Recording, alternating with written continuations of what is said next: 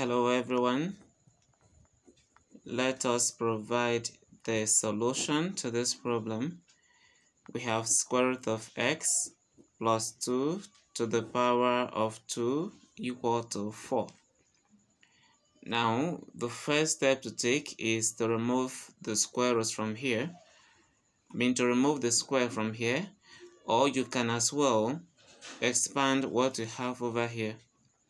But removing the square root is going to be faster. So we have square root of x plus 2. It will now be equal to positive or negative square root of 4. And this means that square root of x is equal to positive or negative. Square root of 4 is 2. Then this 2 becomes negative 2 on the right. And then what does this mean? This means that we can express this in two ways.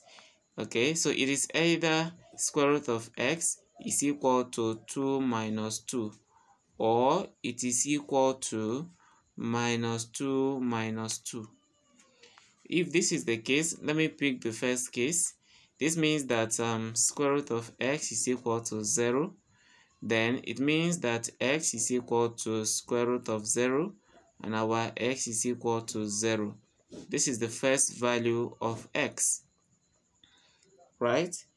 And then to get the next value of x, we are going to pick this, so that we have square root of x equal to minus 2 minus 2, right?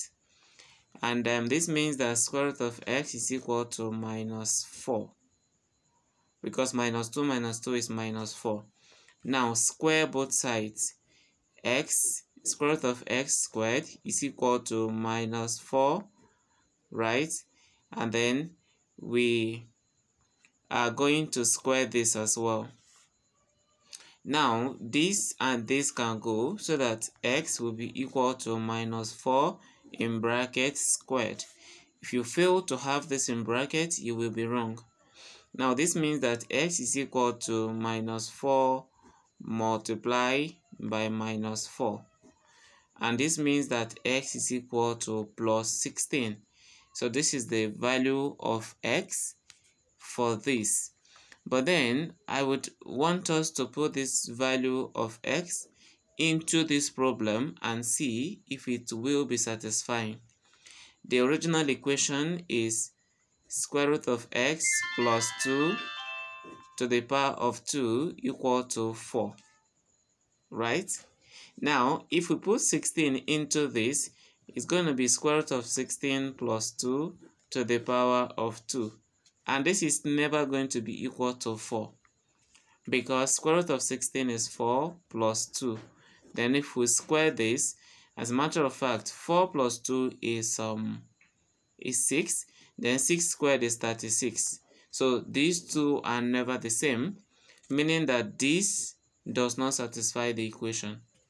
But let's get the first value of x, which is 0. Now if I put 0 into this, we're going to have square root of 0 plus 2. We have this squared, and this will definitely give us 4, because 0 plus 2 is 2. 2 squared is what? Is 4, right? And it is 4 that we had on the right hand side of the equation, just as we can find over there. So this is to say that the only value of x that satisfies is x equal to 0. Thank you for watching.